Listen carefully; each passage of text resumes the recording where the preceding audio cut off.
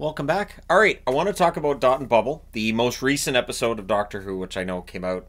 Let's see, it's Tuesday. It came out on Friday, so apologies that it's later, but I do want to talk about it.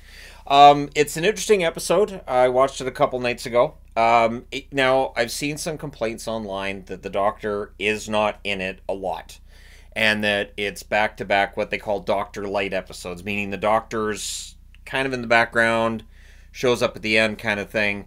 The thing is, some of the best episodes of Doctor Who have either been Doctor Light or not really episodes where the Doctor's going anywhere. Like, Midnight comes to mind as one where you never see what the actual monster is, which makes it scarier. And the Doctor, it's just different. It's different. It feels like a Twilight Zone episode. And that was one where Donna's barely in it. I think that was during the Donna run. Yeah, it was during the Donna run. And it was a very, very well done episode, that one as well. Dot and Bubble was good. It's a little heavy-handed at points. There are certain times where you kind of feel that nudge of see what they're saying, see what they're saying. And it's this idea that, you know, social media kind of controls our lives and you can't see where you're going because you're so enamored and enraptured with what's going on your screen. And I mean, that is a bit heavy-handed.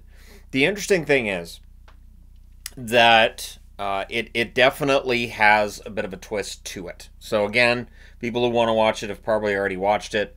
But the character that we're following, who is this kind of, I don't want to say useless, but she doesn't know how to walk without arrows in front of her telling her where to step.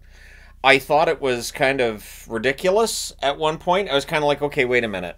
She can't walk forward? She needs an arrow? Like, huh? And then as soon as she has to run, she runs with no trouble. And I'm thinking, running should be very difficult for her. She just learned how to walk, and now she's running with no problem. And then there's a scene, too, where they're running down a few flights of stairs, and she's just sprinting down. And I'm like, okay, no. And I actually turned to Yvonne, and I was like, okay, so 10 minutes ago, she couldn't walk without the arrows. Now she's running down flights of stairs with no problem. It just... that was one thing that sort of bugged me a little bit, but that's kind of a nitpick. I did think it was interesting that the character we're following, we're supposed to be rooting for, turns. And suddenly you see that she's not so sweet. She is kind of dingy, but she's also extremely self-absorbed, very self-centered, and doesn't really care about other people. You know, meet somebody that she treats like he's a celebrity, and oh, he's so beautiful and he's so wonderful and he's so hot and this and that.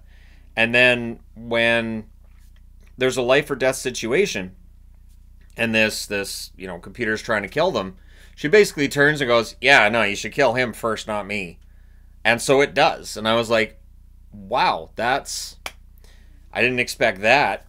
And then the Doctor offers to help her and she says no. Now, the way I read it was that he was an outsider, and she's been taught that people within their society are the only ones that you are to trust and to be around, and they're the ones who are all, the smart ones, even though her people are completely wiped out at this point. The Doctor is basically telling them, too, if you go out on the planet and you leave this city, you're going to die. There's monsters everywhere, seems to be what's being hinted at there. Or at the very least, they don't have the skills to actually rebuild society or take care of themselves. These are people who've been in their bubble forever, and it's a bubble. And so they're going to die if they go out into the wilderness by themselves, and that's their only option if they don't get in the TARDIS. And they're like, we don't want to get in the TARDIS, and they leave.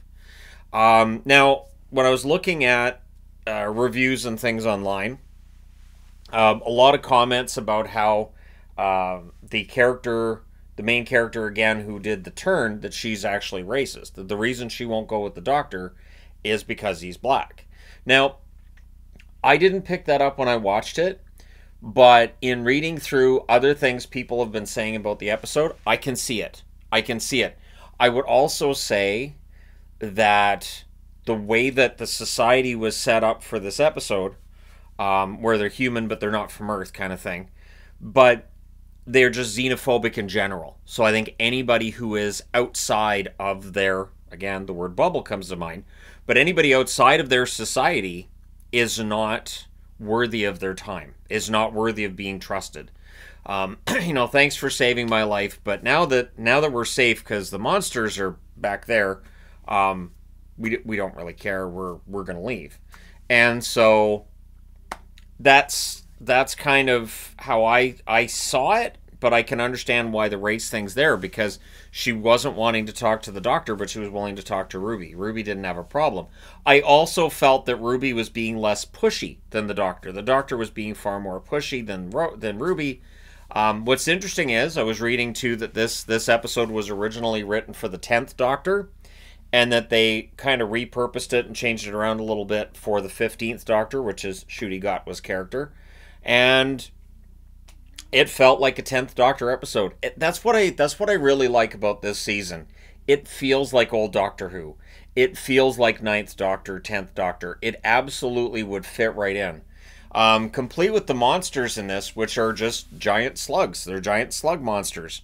I think my favorite post I saw online about this episode, and I think it was on the formerly known as Twitter, now X, was somebody took the Kent Brockman, when he's hail ants, and they crossed out ants, and they wrote slugs. I worship our new slug overlords. And I thought that was quite entertaining. I thought that was pretty funny. It was creepy. I thought it was well done. I really enjoyed it. I thought, do I want there to be more of the Doctor in the episodes? Well, yes. But the other thing is, the last episode, it was a Doctor Light episode where he was barely in it because he was still filming Sex Education, the final season of the Sex Education show, which I never finished because it was awful. Not that his character in it was awful. He's fantastic in that series. In fact, if there was more of him, he's actually the better character. The main characters on the show are kind of insufferable. And by the time you reach the final season of Sex Education, the main characters, really not entertaining, not interesting. I don't care. And that was the problem I had with Sex Education. That's why I stopped watching it. Because I'm like, I really don't care what happens now. I don't care what happens to any of these people. I'm kind of done. So there's that. But this episode I thought was really well written, really well done. I'm excited about what's going to come the rest of the season. Obviously, we have just a few episodes left. It'll be done before the end of June. And I'm just going to, bring it all in and enjoy this season for what it's been. It really has rejuvenated my love for the show. Reminded me why I would religiously watch every episode. I'm going to be honest though, this episode, there was 2 days before I actually watched it from when it was released, for hockey reasons and just being busy reasons. But yeah, I watched it and really enjoyed it, and I would honestly recommend it to people. Again, I know there are a lot of people that got put off from Doctor Who during the Jodie Whittaker era, maybe even during the Peter Capaldi era. I like the Peter Capaldi era, but I understand there are people that didn't. The season with Bill, I was not a big fan of either, but I love Peter Capaldi's Doctor, so I suffered through it. But yeah, I think where the show is now is it's back to what it was before. And with Russell T Davies running it, it makes a lot of sense because he was the showrunner in 2005 when the show came back. He was the showrunner during the 9th and 10th Doctor's runs. And then Stephen Moffat took over when the 11th Doctor came in. And Moffat's run started off okay. I wasn't a fan of the 6th season, but I did enjoy the 5th. And then the 7th season, I thought it picked right back up. And then for the 8th, 9th, and 10th seasons, those are the ones where you have Peter Capaldi. Which, again, there was some hit and miss there. And there's always been that. There's always been episodes of Doctor Who that aren't as good as others. But I've enjoyed every episode of this season. I understand Space Babies put people off. It's not a great episode. It's not. I think there's an argument to be made that if you're not a big fan of some of the cheesy, corny Doctor Who stuff, you could watch the episodes that aren't Space Babies. You could start with the second episode and go from there. But I'm excited to see where this is going. It was a bit of a break from the whole supernatural storylines we have going on that are overarching the season. But yeah, I did enjoy it. I did think it was a good episode. But I'd be interested to know your thoughts in the comment section below. I think the Doctor and Ruby are fantastic. It's the best. It's my favorite combination I've seen since Capaldi and Clara. It's my favorite. And Capaldi and Clara might be my favorite of all the pairings because there was no romantic tension there. There was between the 11th Doctor, played by Matt Smith, and Clara, which was weird and inconsistent.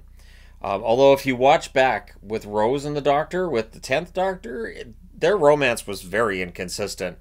It's not there for some of the episodes, and all of a sudden it's back. And of course, in the end, there's this heartbreaking thing, and I'm thinking, well, wait, 2 episodes ago, wasn't he with somebody else? Didn't he? Didn't he go through the fireplace, and wasn't he in love with somebody else a couple episodes ago? But anyways, that's a whole other discussion for another time. But let me know your thoughts. Hit like and subscribe if you haven't done so already. I know there's a lot of negativity around Doctor Who right now. I don't buy into that.